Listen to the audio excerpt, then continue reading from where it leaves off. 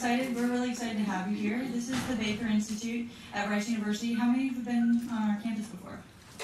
Oh, almost. Oh, a good number of you. That's excellent. So we're glad to have you this morning again. So what we're doing today is we wanted to give you an opportunity to meet with Dr. Steve Chu, who's here today and this evening to give a presentation and talk about some policy issues. But this morning he's here to talk about science and what it's like to be a scientist. So a little background, I don't know if you know already, but Mr. Chu, or Dr. Chu, is a physicist. He actually has done some amazing research which led to his Nobel Prize on laser cloning, is that right? I'm not a physicist, so. In addition, he's also had a lot of experience with the public and doing public policy. He actually was in Washington, D.C. for several years and helped run the Department of Energy. So that's the organization that's kind of in charge of helping us become more sustainable and do energy research within the country. So with that, I'm going to leave it up to Dr. Chu to talk to you a little bit about himself. Okay, thank you.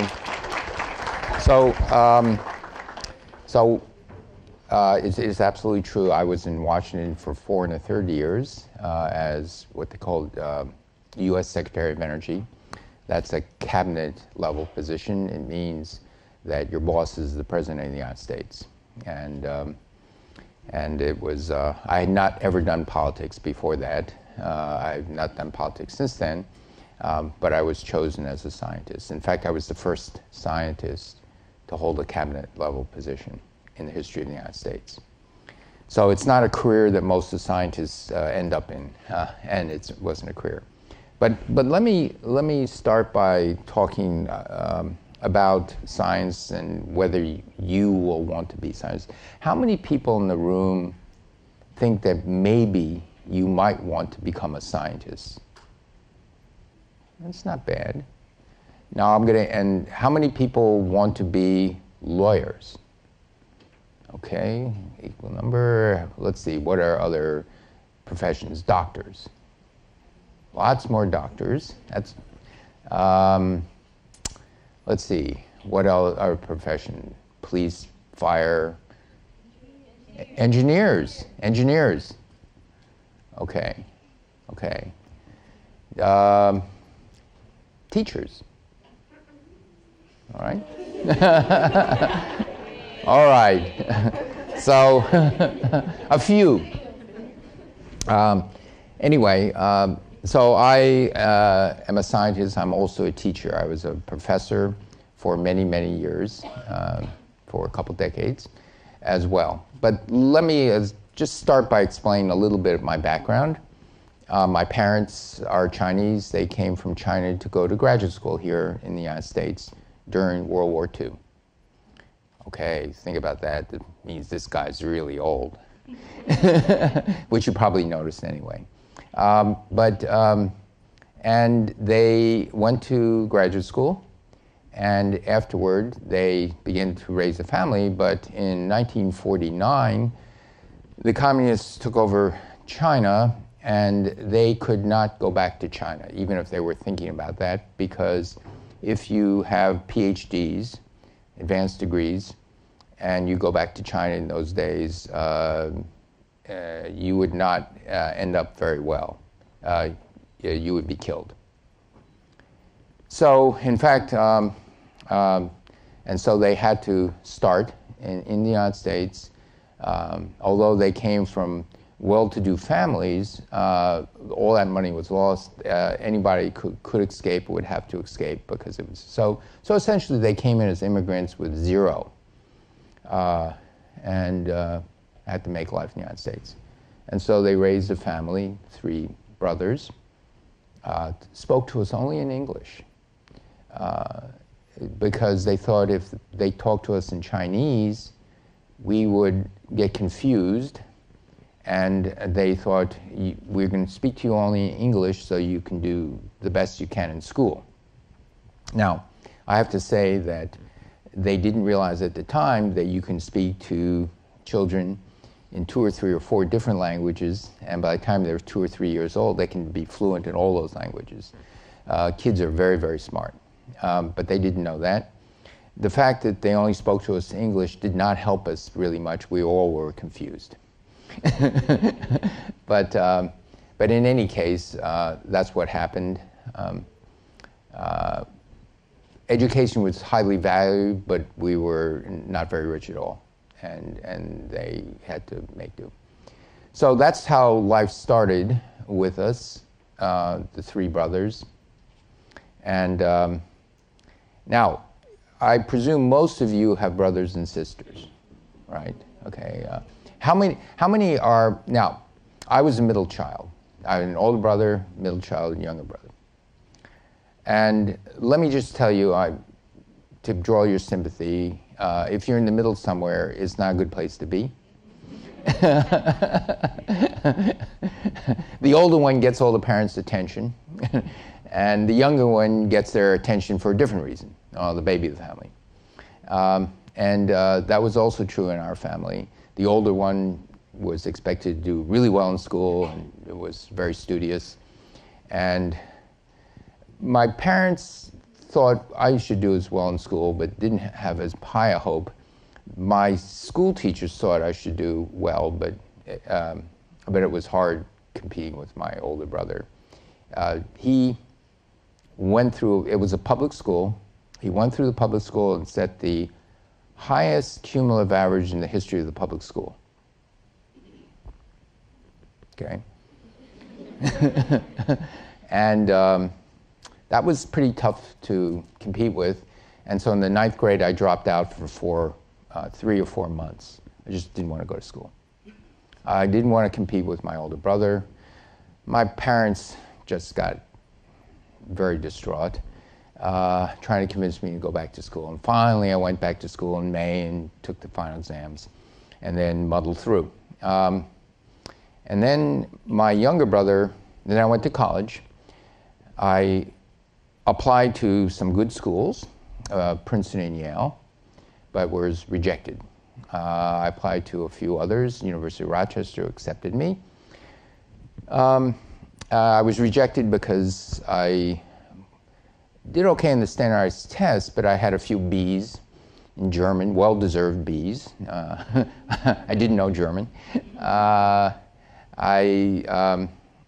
did well in some classes, but I didn't well uniformly. My older brother, he was much more organized, and so he would do what it takes to get A's in everything, or A pluses, really.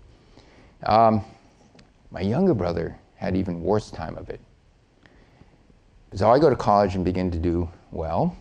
My brother's in Princeton. I was the first child in the extended family not to go to Princeton or Harvard. So I was the failure of the extended family. So if you can imagine this, okay? I meet a lot of kids who are the first kids in their family to go to college. My wife's the first child in her family to go to college. And so both have their own issues. If you're the first to go to college, the rest of your family doesn't know what is this new culture. If you're first not to go to Princeton or Harvard, the rest of the family says, we don't know this culture either. But anyway, my younger brother was very, very taken aback by this. Got lots of pressure from our parents. Gilbert's doing well in school, Stephen's doing well in school. Why aren't you doing well in school? So he dropped out of high school at the end of his junior year and never finished. Bummed around with some pals and went all around. My parents were in that time in Los Angeles area. He went back, had some high school buddies in Garden City, which we grew up. It's a little town in Long Island, New York, and did clever things like, how fast can you go through the New York subway system on one token, go through every stop, and take the least amount of time, and got in the Guinness Book of Record for that. It takes about 27 hours. And he beat it by 30 minutes. And he actually had to get the Guinness Book of Records people there taking the ride with them. But he decided he maybe wanted to go to college, and he talked his way into UCLA even without a high school diploma, without the support of the high school. Now, he's a bright guy, and he got a PhD at the age of 22, went on and got a law degree at Harvard, even though I didn't have a high school diploma. So why am I telling you this? First, I'm trying to make you feel really sorry for me. You know, my older brother got a PhD in physics, and then after a couple of years postdoc, he went back and got an MD, PhD at Harvard, MIT. So he had an MD, he had a PhD. My younger brother had a PhD and a law degree, and the best I could do was get a PhD. So you should be really sorry with me by this time. It's a very distinguished family, but I'm also talking about this because there's pressure. And there's pressure to do all sorts of things, and they come from different things. In my family, there's pressure to do very well in school. In other families, there's pressure, you got to get a job because the family needs an income. In other schools, there's pressure from your friends to do things, and then you're going off in this direction, and your other friends don't, you know, so why are you doing that? And so in the end, what I found, and what my younger brother found, was there was so much pressure to have us do something that we were rebelling against it, even though it may have been in our nature to do it. And in the end, what I had to find and what my younger brother had to find was you're going to have to develop some internal compass, and you're going to have to decide what you think is important and valuable for you personally. Your parents give you a lot of values. I hope your teachers give you a lot of values. Your classmates, I hope, give you values. But in the end, it's going to have to come from you. And so, and that turned out to be very good. So I'm not going to tell you about the rest of my life. You know, I was a reasonably good student and so on and so forth. Now, what other things that's of interest? Maybe two more things. I'm going to throw it open to questions. One is, how many people here know what a Nobel Prize is? Okay.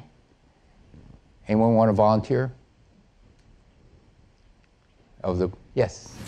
So the special prize given to prize educators or professionals who excel greatly in their field. Right. That's good. That's close, but it's close because there's a difference. A Nobel Prize is given for a specific contribution. So you don't get Nobel Prizes for lifetime achievement, like Lifetime Achievement Award in Academy Awards. It's more like you get an Academy Award for Best Actor in this picture. And so a Nobel Prize is given for a specific achievement that you've done in science. And it could be a series of achievements that add up to a big achievement, but it's something like that. And and it's in different fields. There's one in physics, there's one in chemistry, there's one in called medicine or physiology, there's one in literature, and there's one in peace. So it's the first three in science, physics, chemistry, medicine, physiology. Alfred Nobel wrote in his will, he had 5 wills for this prize, and the last will he added literature and peace. But those are prizes, they're given mostly each year, sometimes they miss if deemed not worthy, but it's essentially every year. And since most of you heard it, see, I don't have to explain that much except one thing. It's one of these things where when people I knew got a Nobel Prize, I said, oh, that's nice, and didn't think much of it. And so when I got a Nobel Prize, I called up my mother. They announced it at noontime in Sweden in the early weeks in October. And I eventually got a phone call and said, congratulations, you've just been awarded a Nobel Prize. So I thought it was like 4 o'clock in the morning. So I said, I'll wait a few more hours and call my mother. I called my mother about 7 and said, Mom. So, hi, Stephen. I just thought you'd like to know I just got a Nobel Prize. 5 seconds and said, that's nice. When are you going to see me next? Then she calls back a couple hours later and says, Stephen, it's true. My neighbor said it's true. You did get a Nobel Prize. How's that for confidence? She didn't believe it. She was always actually expecting my brother to get the Nobel Prize. So that was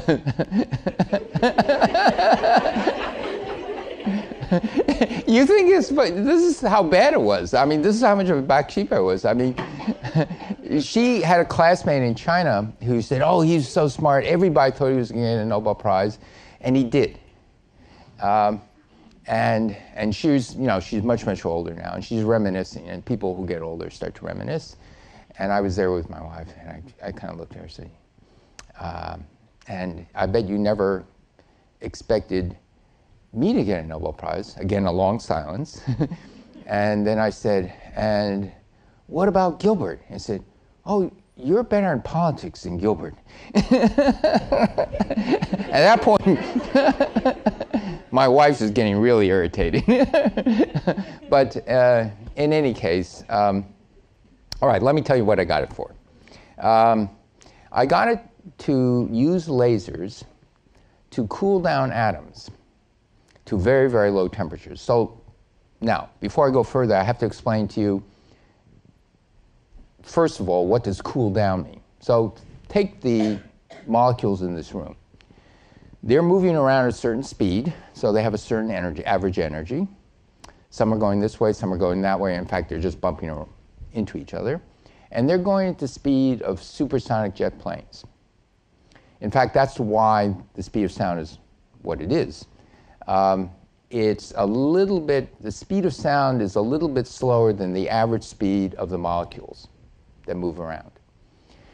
And we thought, wouldn't it be neat to be able to hold on to atoms with a laser beam and just move it anywhere you want and just hold it, let it go, do stuff like that?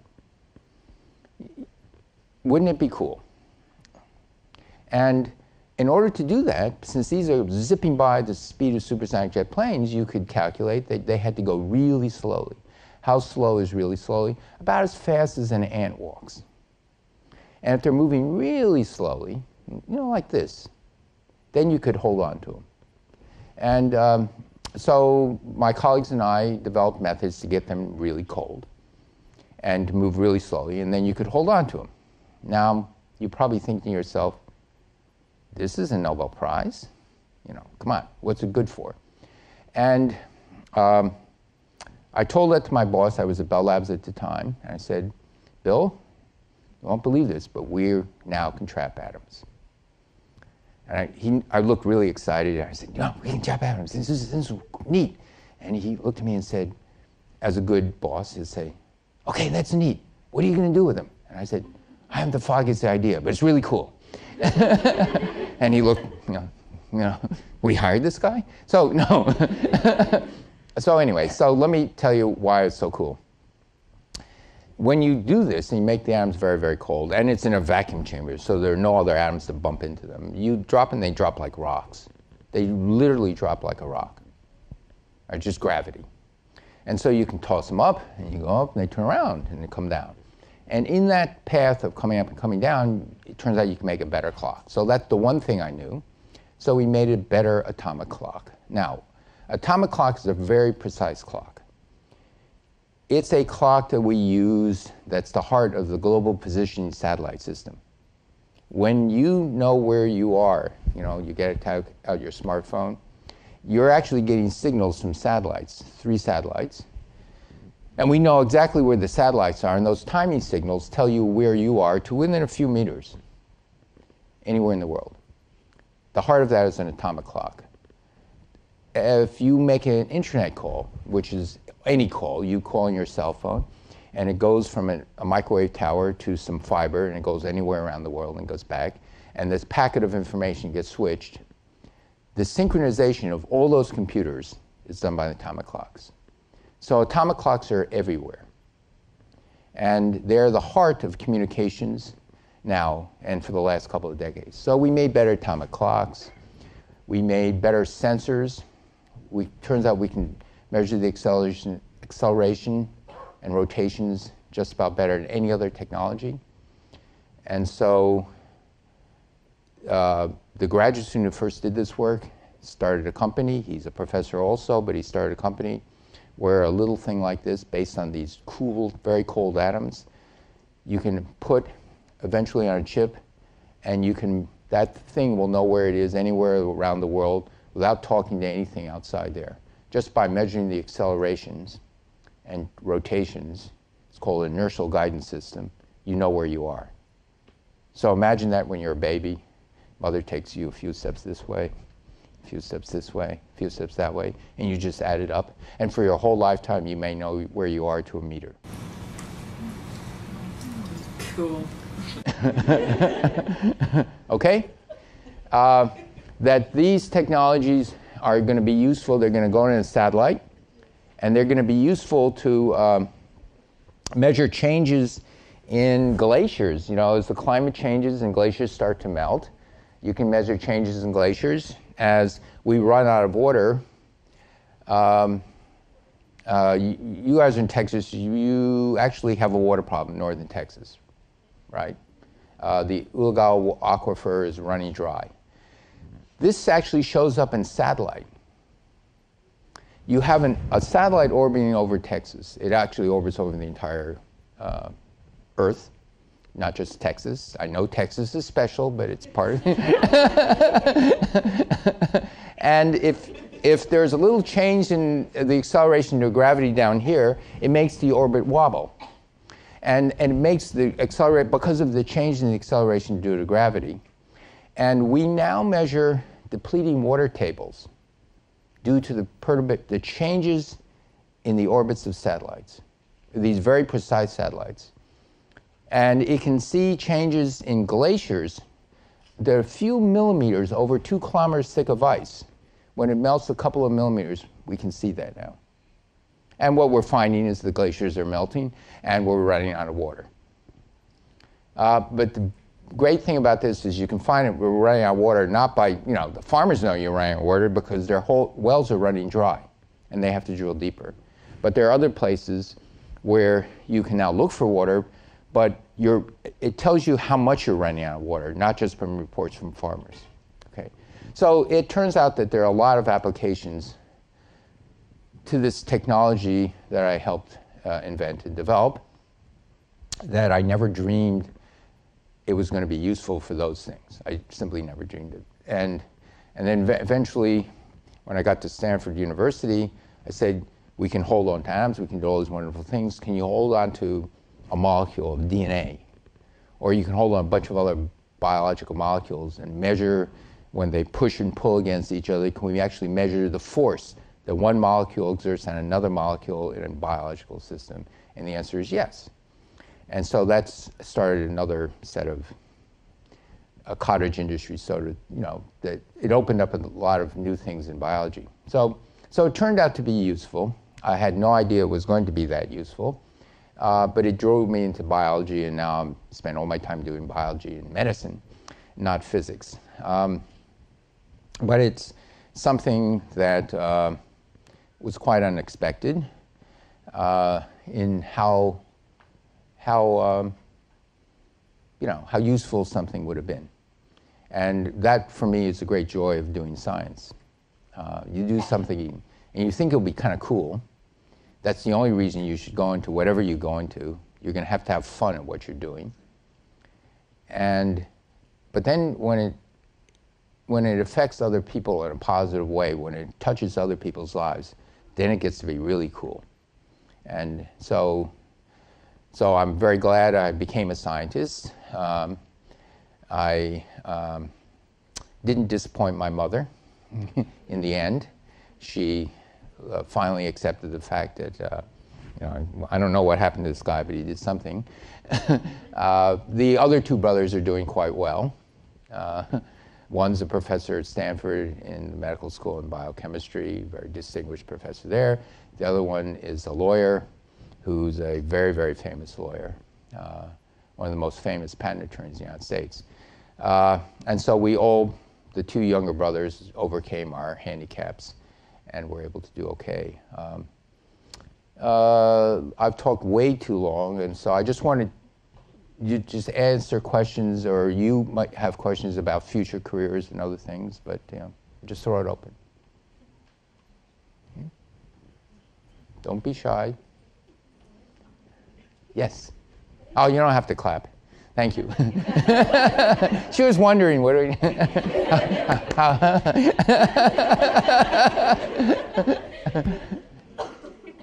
Yes. What did you do when you worked in the presidential cabinet? What did I do? All right. So, a good question. Cabinet members have what are called agencies. So, there's three branches of government. There's the Supreme Court, there's Congress, and there's the executive branch.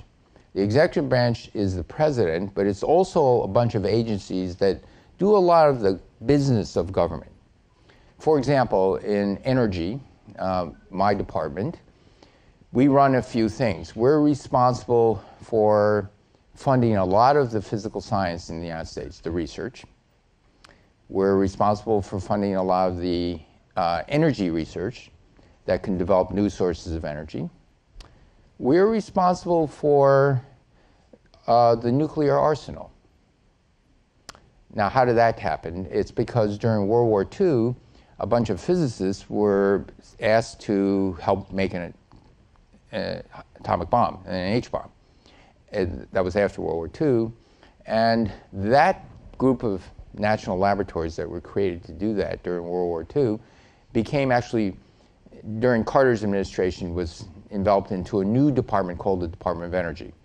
So it was only because of historically some physicists worked on the Manhattan Project.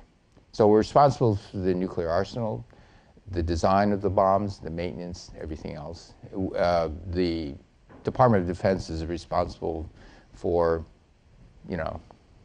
delivering, if we ever have to deliver. But it's a partnership. We're responsible. There was a lot of stuff that happened during the makings in that Cold War period, and so there's a Cold War legacy. So we're responsible to clean up the mess.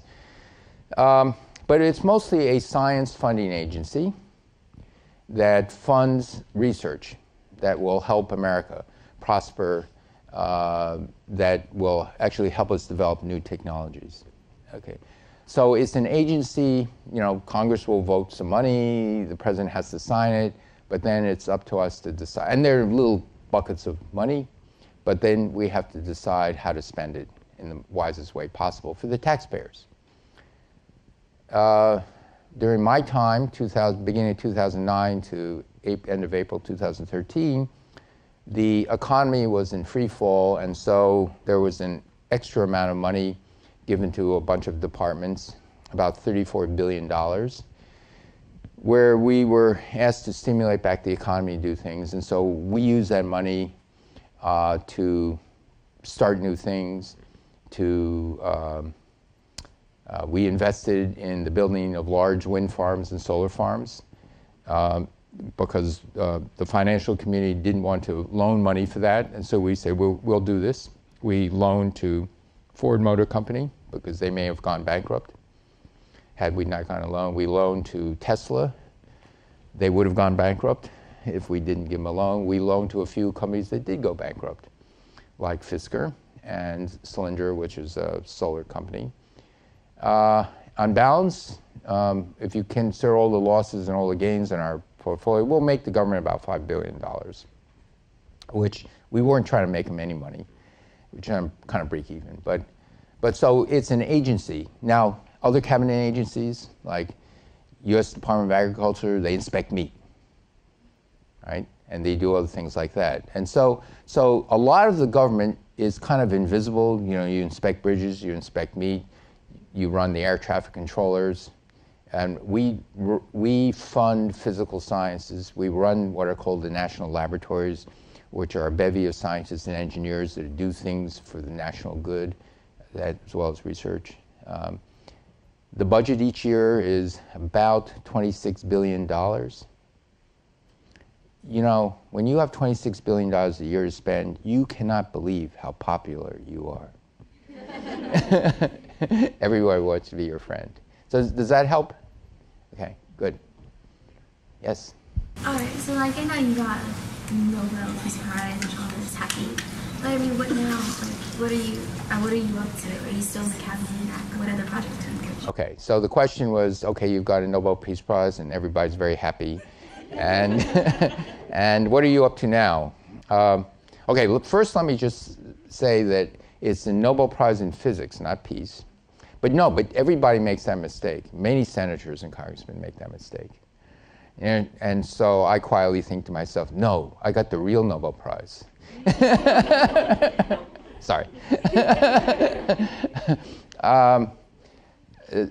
Before I answer that, I have to tell you a story. I was a graduate student at Berkeley and then a postdoc, and they made me assistant professor.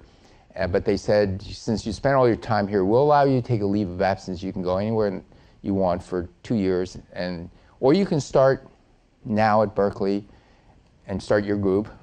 But since you spent 8 years at Berkeley, we decided we want you. So we want you to take the job, but after that you can go anywhere for 2 years. It was very special treatment. So I said, fine, that's great, I'll take the job. And I went to Bell Laboratories. And I got to Bell Labs. This is a great place. How many people heard of Bell Labs? Not very many. Okay. Bell Labs was the research arm of the American Telephone and Telegraph Company. It's a super, super good research arm. They've made some inventions you may have heard of. The transistor was invented at Bell Laboratories. The laser was invented at Bell Laboratories. The silicon photocell was invented at Bell Laboratories. Radio astronomy and satellite communications were invented at Bell Laboratories. And the list goes on. 15 people worked at Bell Laboratories got Nobel Prizes. And a lot of people, the CCD camera, this is the precursor to your cell phone cameras, that was invented at Bell Laboratories. So I go to Bell Laboratories, and there's this old guy who teeters in. He goes in his office, he sits there for a couple of hours, and occasionally he comes out and he goes back, and then he just leaves. And I was a young Turk, in 30. And I finally asked my boss, he says, who is that guy? And he says, you don't know who that guy is? No. He says, oh, he's Bill Fan. He invented a way of making silicon germanium super pure. It's that once you made it super pure, you can make transistors. Before that, you couldn't make them, practically. And he says, let me tell you a story. There are these 2 cavemen. And they're looking, and there's this old caveman walking by, and one of them says, who is that guy? And the other caveman says, you don't know who he is? No. He invented the wheel. And the other guy says, yeah, but what has he done lately? Now, what have I done lately is you're going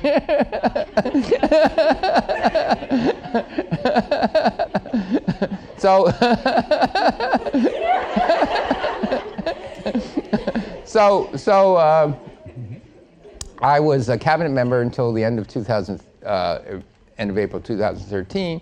I wanted to come back and become a professor. I didn't want to be boss of anything, a president of a university, nothing like that. I just said, I just want to go back to being a professor. And I'm going to, maybe if I can think of any really new ideas, I'd like to start a research group again. And so that's what I've done. What am I doing? I'm working on some issues in biology and medicine that could, so it's sort of new ways of measuring how things work in biology and medicine, which could lead to, I think, a lot of things. But I'm also working on better batteries for electric vehicles. That stuff is turning out that it looks like it might work, which is very exciting because it would really help optical microscopy and help many, many researchers discover new things. Just like my Nobel Prize helped many, many researchers discover new things. And there's another Nobel Prize that's been awarded by scientists who took what I did and applied it to something else. And I'm hoping that there will be 3 or 4 or 5 other Nobel Prizes awarded to people who've taken stuff and used it in something else. That's knows you're really made some effect. So I think it's going to work. I don't know. We've only been at it a year and a half. The batteries are, what we're trying to do in the batteries is to try to invent a battery that has maybe 4 or 5 times the energy per unit weight of today's batteries, can charge maybe 10 times faster. And if we can do this, you can have, a Tesla costs a lot of money. It's a very good car. It goes 260 miles, and it takes 20 minutes. You can put in another 140 miles on the car. But it costs over $100,000. So only rich people could afford a Tesla. It's true. There are a lot of Teslas around where I live, a lot of rich people where I live.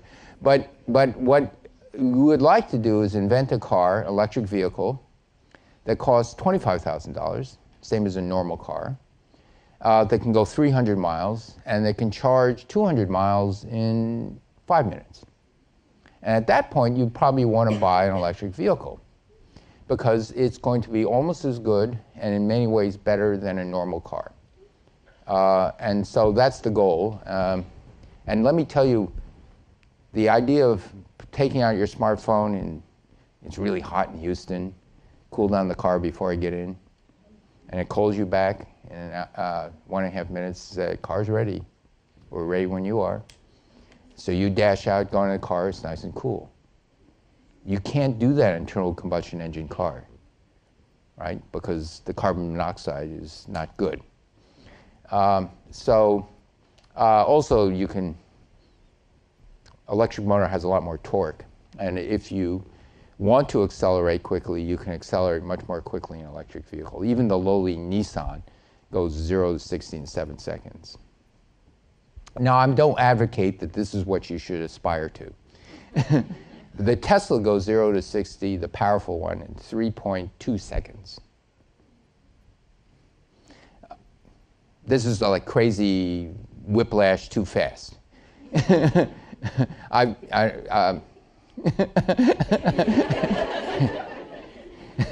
just, I got a ride in a Tesla that went 0 to 60 in 4.5 seconds, and that's something, if you didn't have that thing in the back of your neck, you would have. So all I'm saying is that if you can get a $25,000 car that can go 300 miles and much less gas, it's much cheaper to charge electrically and to pay for a gasoline bill. That would be a good thing. So we're trying to work on this new battery. It's a new design. I'm hopeful it will work. But let me tell you, that doesn't mean it will work. It's a 50-50 chance, which is extraordinarily high, but dozens of very smart people are trying to make stuff like this. When you do research, you have to be optimistic. When the real odds might be 10 to 1 against it working, you have to think that there's a real chance. And that's true in life in general. But so that's what I'm doing. And I didn't invent the wheel. Any other questions? Yes? What type of students? Oh, all over the map. Right now I'm teaching freshmen. They're freshmen taking an engineering course, electricity and magnetism. So we have 3 general groups of students at Stanford. Ones who know they want to be physics majors, and there's a very advanced physics class. There's one for engineers, and maybe some physics students who haven't had as much background. And then there's one for people who want to go to medical school or humanist types who just want a physics class. So I'm teaching the one for engineers. And I've taught graduate classes, undergraduate classes, upper division undergraduate, freshmen. I teach them all. They're all different. I'd like to teach them all, but right now freshmen. Next year I might design a new course on energy and sustainability that I'm sure the freshmen would like. I used to teach graduate classes that were very different. This is quantum mechanics. I had a few people, some professors would come to my lectures. It was very cute. And they would, and then these are, like famous professors in physics would come to my lectures. And, I thought it was a particularly good day. They would email and said, "Steve, that was wonderful. You've now made it super clear." So that's cute, because the graduate students don't send you email messages like that. But Sergey Brin he was in electrical engineering. Sergey Brin was one of the founders of Google. Larry Page and Sergey Brin were graduate students at Stanford. Sergey Brin took my quantum mechanics class, and he said, all I could remember is it was hard. But he liked it. Another person who was in the business school took it, and he said, "You changed my life." I said, "How?" I said, "I now am doing a company that does quantum communications. I was going to do something else, and you got me really interested in quantum mechanics." So I learned quantum mechanics. So that was kind of cool. There's someone in business school who decides, I'm going to take this guy's quantum mechanics class. And then he says, "This is really cool." I changed his career. I didn't change Sergey Brin's career. $26 billion, physicist. No. Yes? Was science your only field of interest, or were there other fields you would like to pursue? Okay. So the question was science my only interest, or were there other fields I'd like to pursue? No, there were other things I liked. I did sports. I played tennis. We were poor, so couldn't afford tennis lessons or anything. So I got an old tennis racket and tennis balls and banged the ball against the wall. Our high school had a brick wall, and so I taught myself tennis that way, and got good enough to get on the team. And then after that, I could get some coaching. So I played tennis. I played a few other sports. Enjoyed that. I played music, not very well. Not very well. I was interested in mathematics. I was actually interested in English and history. Okay, I liked English and history. I didn't like German.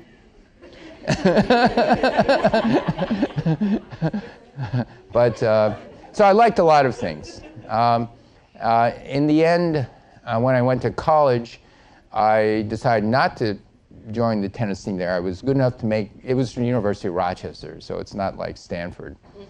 Stanford, if you're on the tennis team at Stanford, you're really good.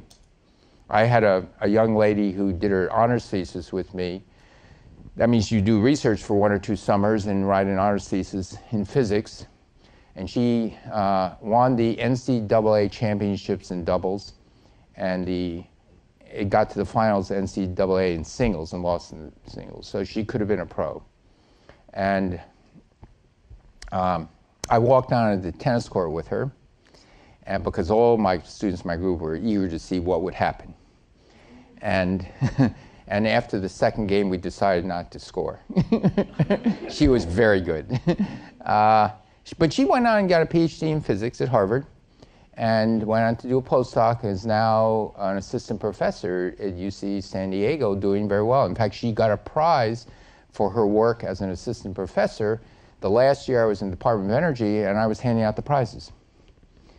So no, it's not an all-boy network. I mean, someone else selected the recipients. So she did very well. But she could have been a professional tennis player, but she decided to go into physics.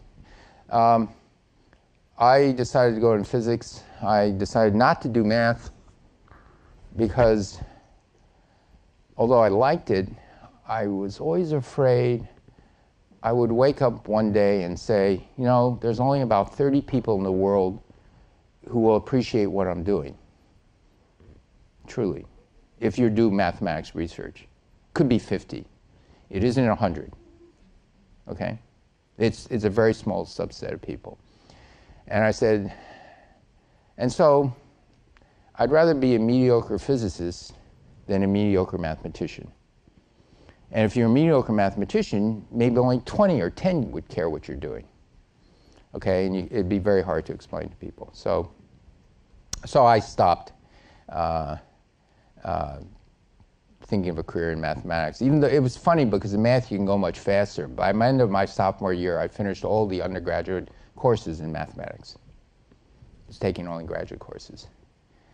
And I still said, I'm not gonna do this. Because I didn't want to wake up one day and say, you know, what am I doing? At least in physics, you're doing science that other people can build on, and you can touch many people's lives. But that's how science works. You know, you do a little something, someone else does it, and it ends up affecting people's lives. And math is not exactly that way. Okay. Yes. Stanford. It's a Stanford University. It's on the West Coast. Have you heard of Stanford? Okay, so it's a little cowtown college. No, and so I teach at Stanford. Yes. Well, I think you answered it, but was there a defining moment or experience in your life that made you want to become a scientist? No. It was a lot of little things. I think it was expected. My parents, my father especially, he comes from a very scientific background. His oldest sister was a scientist. His other sister was, a scientist. He was a chemical engineer, which is but a pretty sciencey chemical engineer. I remember when I was in the second grade, he would sit me outside and say, Stephen, here's some advice. Don't get married until after you get your PhD.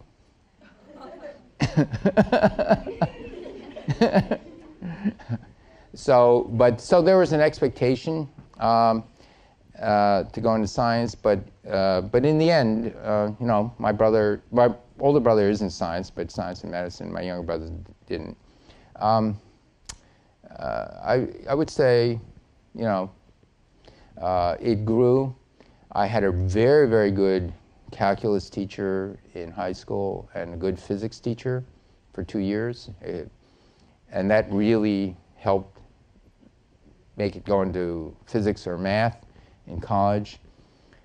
And when I was in graduate school, as you go into graduate school, after you've generally done with your classes after about the first 1.5 years, and you start doing research in a research group. And I chose someone who I thought I liked him. He was a great teacher. He didn't have a lot of money. His group had gone down to 0, but I thought I admired him for the way he taught and many other things, and so I started to work with him. And he taught me a lot of other things rather than just how to do research. He actually taught me. He was a super honorable person. He worked side by side with his students. It wasn't that he was a big shot and they were the little munchkins. We would clean up the lab together and sort all the loose screws that we got off the floor together and do everything together. We would work in the machine shop together. I tried a little bit to try to do that with my people too. That you're not the hair professor up here and all the other people down there as your slaves trying to do something. You just do the work together. So that was good. But all these things reinforced the fact that it's not only the subject matter, but it's the social aspect of doing science. And let me emphasize that. The social aspect of doing science was really very good. For the most part, scientists are trying to get new knowledge. And for the most part, they're, grabby, pushy people, but for the most part, they're very honorable. Meaning they're not out there to get ahead at the expense of their colleagues. They're not out there to make sure that they're noticed, not someone else. I mean, there's a bit of that goes on, but nothing like in the business world at all. And the thing is, if you're caught being at any way intellectually dishonest, it is no good for you. Okay, you will not have, there are some, occasionally that leak through for a while, but you cannot be a successful scientist and do something that is deliberately deceptive, because the whole fabric of science finds this stuff out. Because if you get a famous result and report it, and if it's significant, people will say, well, I need to duplicate that to see if it's really true, and if it's true, how to build from that. And if you fake something that no one else can duplicate, your reputation's gone. And occasionally you hear about this in headlines, but it happens so infrequently. So that whole fabric of science enforces an honesty which I really like. I really love the fact that you fundamentally have to be honest. There's no choice. But most people are honest because that's what they believe in. Okay, and so the sociology of being a scientist was one of the things that I really like. Sometimes in Washington, D.C., when you're in front of a TV camera, you may not say something you truly believe. You might have suspected that, right? And so you don't. That doesn't happen in science. Okay. Yes. Have you ever done a science project that put you in awe or surprised you? Yes. Those are the question is, have I done a science project that put me in awe and surprised me? And yes, those are the things we really cherish. If you do an experiment that's set out to show something or see or measure something and it works, that's good. But the really cool stuff is, oh my gosh, what happened? That wasn't supposed to happen like that. Scratch, scratch, scratch, okay? The surprises is what we live for. The surprises is how you actually get to take significant next steps in science, is when you live for a surprise. You live to say, oh, experiment, wrong answer. What's going on? So of course you did the experiment wrong. So you think hard about it and say, no, the experiment's right. Okay, then it's time to scratch, scratch, scratch. And that's the most fun. That is really the most fun. In laser cooling and trapping, we had a scratch, scratch, scratch moment. I had done the experiment, and it came close to the theoretical minimum temperature you can get to. Well, there was a little bit, it could have been a little colder, but I was so clever, I said, well, here's a theoretical reason why the temperature should have been pretty close to the minimum. I was dumb. I had a clue. It took another group to discover that the temperatures were actually colder. Not 10% colder, like 4 times colder, which actually was probably in my lab at the time. And so after this other person did it, a couple of other people said, yep, it's true, using essentially the same method I used to measure the temperature. And then it was a scratch, scratch, scratch. Why was it working better than it should have? 4 or 5, 6 times better. And so I shared the Nobel Prize with 2 other groups. One group discovered that the temperatures were colder, and another group and I concurrently came up with a theory that said why it was colder, as well as the first work, which got those really low temperatures. So, but that was fun. That was really fun because, oh my gosh, it's working so much better. Other things on the biology side, can you know vaguely, studying individual molecules in biology, why would you want to do that? Because there are billions of molecules in each cell. And so I came with a very simple philosophy. I can't use this analogy in this room because you're all women, but in normal, let's say in the city of Houston, roughly half women, half men. And suppose you're from Mars and you're looking at a telescope and you're looking at the people in Houston, and you can't differentiate between men and women. But you can measure certain physical properties, right? You know, average length of hair, things like that. You find that, you know, men on average, sorry, the population on average has one testicle, one ovary. You're half men, half women. On average, that's true. Okay?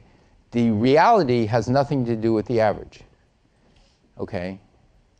The reality is 2 and 0 or 0 and 2. And so I said, if you can measure how biology works on looking at many, many thousands and thousands of individual molecular systems, the average behavior may not be the same as the individual behavior, and it turned out to be absolutely true. I would be surprised if it came out another way, but it turned out that just that notion, look at molecules as individuals, and they begin to act like individuals, even though, heck, they don't really have personalities. They take different pathways, they do different things. And so and then we understood why they do that. But that was poisoning yourself for surprise, and it was a surprise if you think back in the way people thought about it 30 years ago. But now it's now taken as a fact. You've got to look at individual systems. Individual cells, if a skin cell and a skin cell and a skin cell, they behave differently on the same organism. And so the slight differences in how cells behave turns out to be very important also. And so if you develop the technology to look at that, it turns out you discover new things. It's all about discovering something new and the surprises. Yes? Have you ever failed at a science project? Pardon?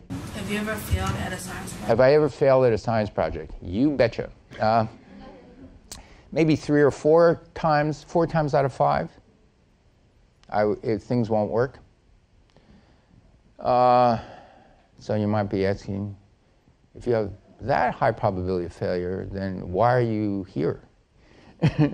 and why would people want to fund you? And the answer is how to fail.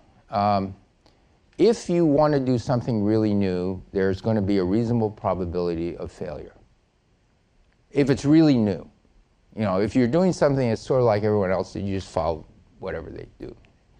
But I really like doing super new things. So there's a very high probability of failure. It's way greater than 50%. It really is like 75%. So what do? You go and you say, if this is going to work, these 4 things might have to happen. And what's the one most likely to fail? You do that first. That's the exact opposite of most people. They say, you got these 4 things to work. I'm going to work on the stuff I know will work. Okay? And they work on the easiest stuff first. And then they at last take the hard part. That's the wrong way to do it, because you could spend a year or 3 doing the easy stuff, and then in the end it didn't work. You can spend a few months doing the hard thing, and it didn't work, and you scratch and try to figure out a better way to do it. But after a while, you say, no, I don't think it's going to work.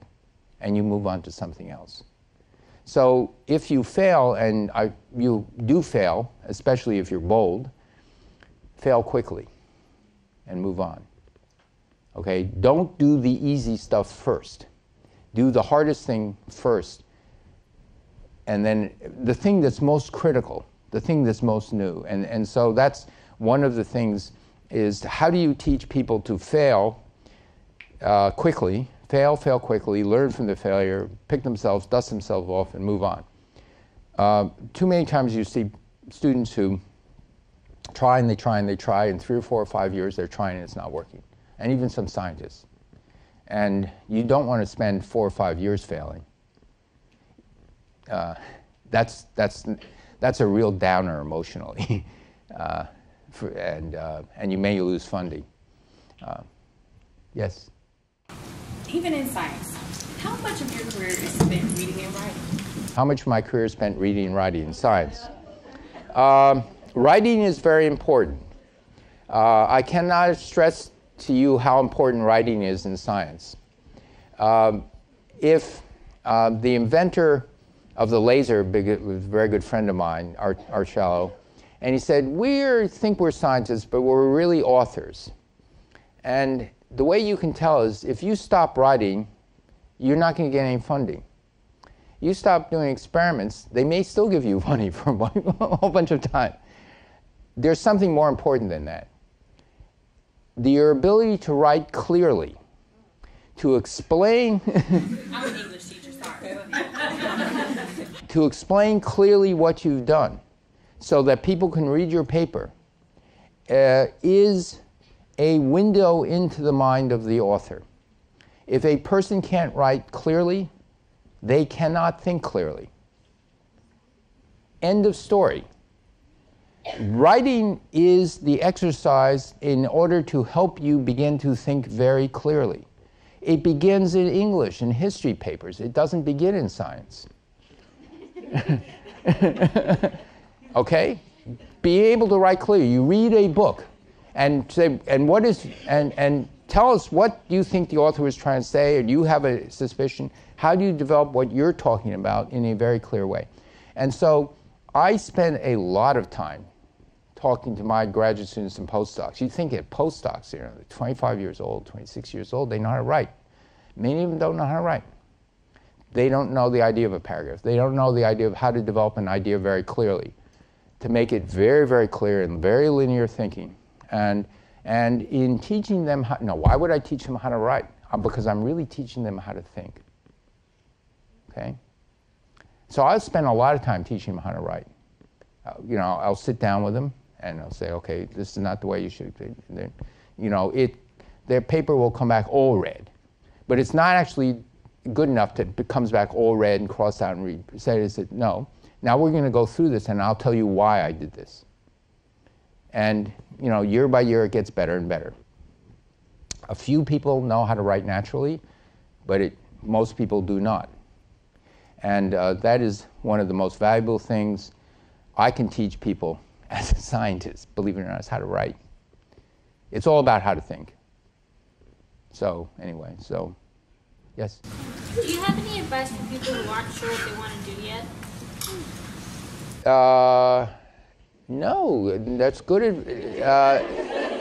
No, the reason I say no is you're young, you don't have to decide what to do yet.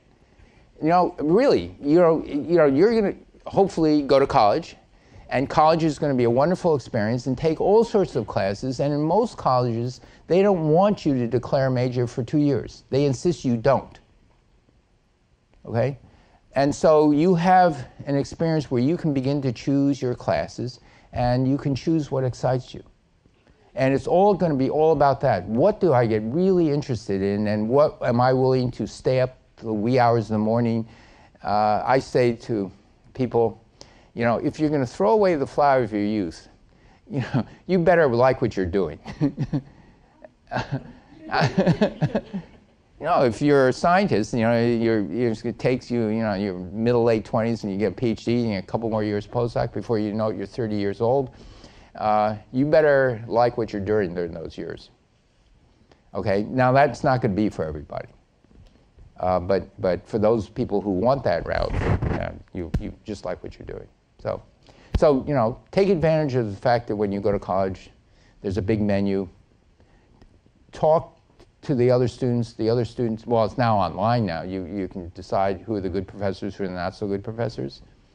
But occasionally, once you get interested in the subject, a bad professor might not be a totally disastrous thing, because they could be so bad that you have to learn it on your own.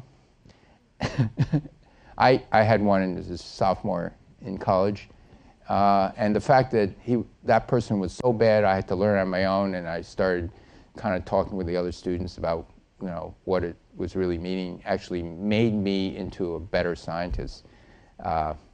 Because in the end, what do you do? What are we trying to do when you teach people in college? We're trying to teach them how to teach themselves.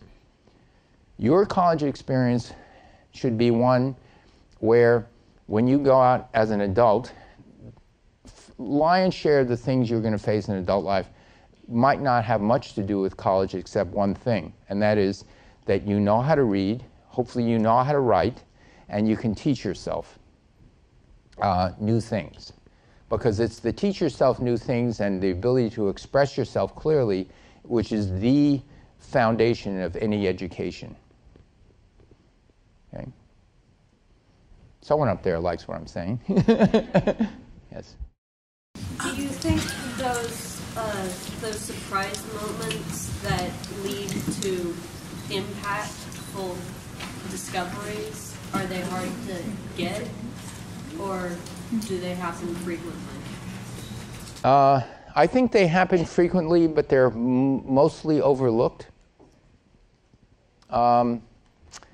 Meaning that, you know, I've missed them a couple of times in my laboratory where nature's saying it's not exactly right, but you think, well, I'm so certain because it should have been this answer, the theory says it should have been this, that I overlooked it. And so I have another favorite expression that I try to teach all my students and postdocs is when you're doing an experiment, you have to arrange it to let nature talk back to you and listen. Let me give you an example. I have a very bright postdoc,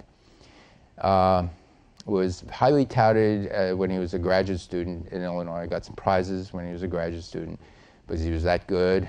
And he came into my laboratory and he's doing these experiments on bacteria.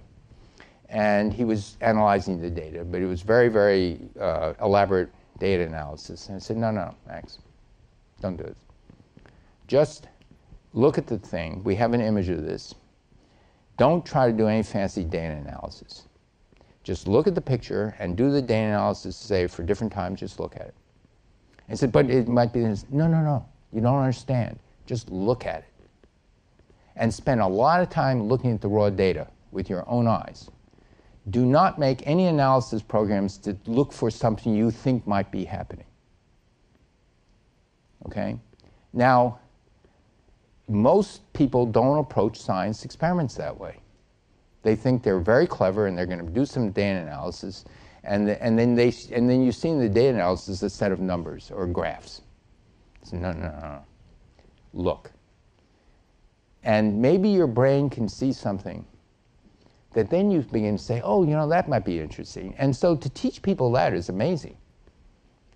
People don't look. They say, oh, we're going to measure this. You can go in and measure that. I can write a program to do this, and I don't have to look at the raw data. And that's the most important thing. And that's why things are overlooked. So I would say the vast majority of things have been discovered repeatedly and overlooked. And so you have to set yourself up to, if nature's talking, listen, right? If there's something that doesn't quite fit, don't think, oh, it's because, I'm still kicking myself a few times. There are a few other Nobel Prize things that I'm just kicking myself. I missed because I wasn't listening. So as I got older and older, I got better and better at listening. Okay. Yes? What were some challenges you had to overcome when you were creating the laser that could pull up atoms? Okay, so the question was, what were the challenges I had to overcome when I was creating the laser that can cool the atoms? Well, the laser was a commercial laser. It had to be adapted. There was a thing that I had to add to the laser in order, it wasn't commercially available. And, but that was an engineering thing that was coming out from a different field in optical communications. So I went to the engineers who are working on this and say, I want to make such and such, and for this reason, and they said, oh yeah, this is, here's the book, here's this, and so I went and did it. There was not really any super hard thing technically for that experiment. There are other experiments I did where it demanded much more sophisticated instrumentation that I had to work very hard, that you couldn't buy it.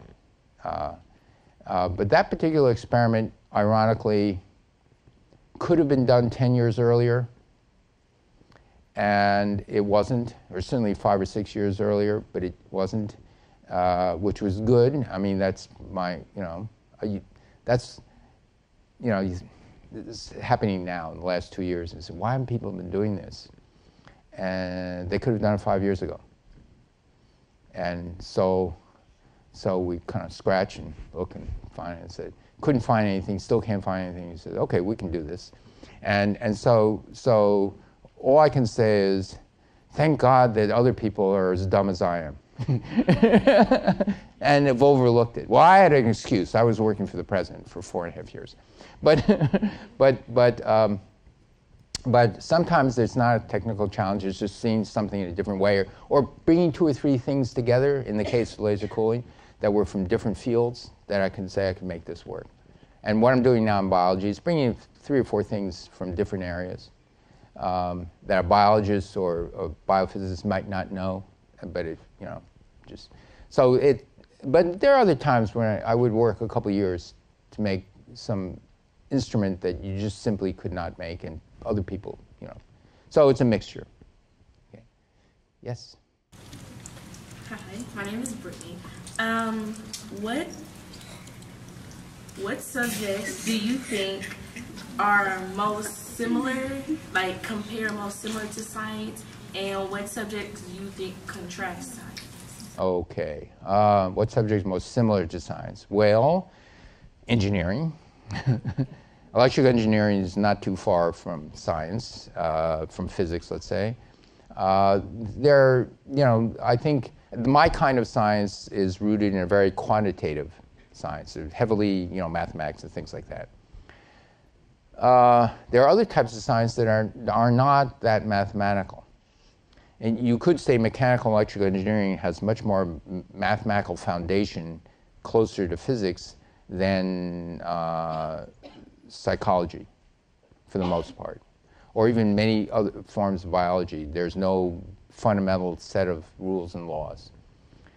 And so there's one thing that, you know, how mathematical is it or not.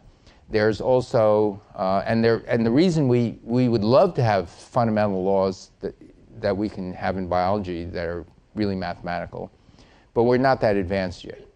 So although it's the eventual goal, we don't have them. And so what you do is you hunt and gather, and you just try to figure it out, and eventually something will come.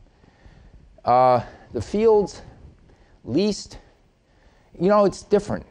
I would say, you know, this may sound a little bit radical, but since I did have an interest in humanities, I would say that in some respects, studying history and studying literature are closer to science than some social science fields. Yes? No, can I explain what I mean by that? Because that sounds really radical.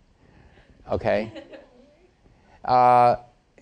Because of the way you do things in history, if you're a good historian, what you're really trying to do is trying to figure out what happened. And so you have to weigh all sorts of evidence and do all this other stuff. And sometimes in social science fields, you may have such a strong preconceived notion of what the answer should be that, you know, it clouds your judgment. And so, but there's a common link to all these things, whether it's social science, science, or humanities. You know, can you approach this subject with an open mind? And the opinions you form are based not only on your life experiences, but also on evidence. Okay, so there was a... I was wondering, is there anything internationally going on that affects what you choose to experiment on in science? For me, no, not directly. I think science is a very international endeavor in the sense that if there's some exciting science, it does cut across all countries, with the proviso that different types of science require different financial investments in countries. But in the very expensive high-energy physics, for example, no single country can now afford to build the next accelerator. And so there are international collaborations.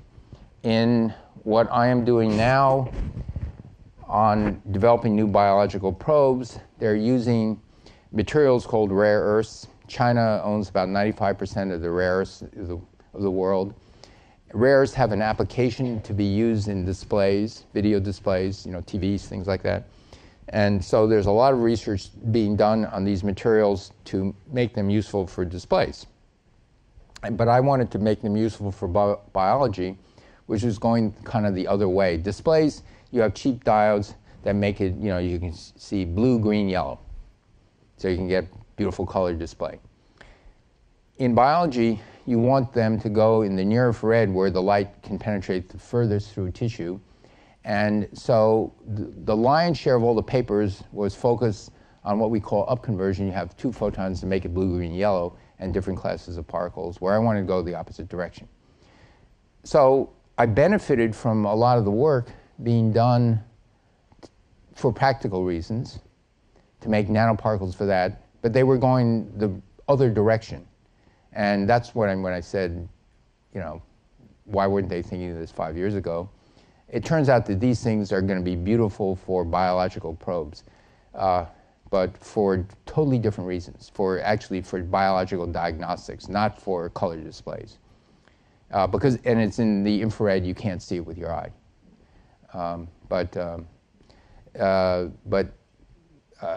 Because China had a lock on the rare earth materials, a lot of the papers coming out were from China for financial reasons. So that may have something to do with it, not really, because what we need for our work is, it's such a small quantity, it doesn't matter. So I think, but there is sometimes, things get in fashion, things get out of fashion. I personally don't like to work on things that are in fashion. Once they get fashionable, then a lot of smart people want to work on it. And so I said, well, so I better start a fashion because, it's not as much fun to compete with, it's the same problem I had with my older brother. I'd rather start a new field. They compete with smart people. So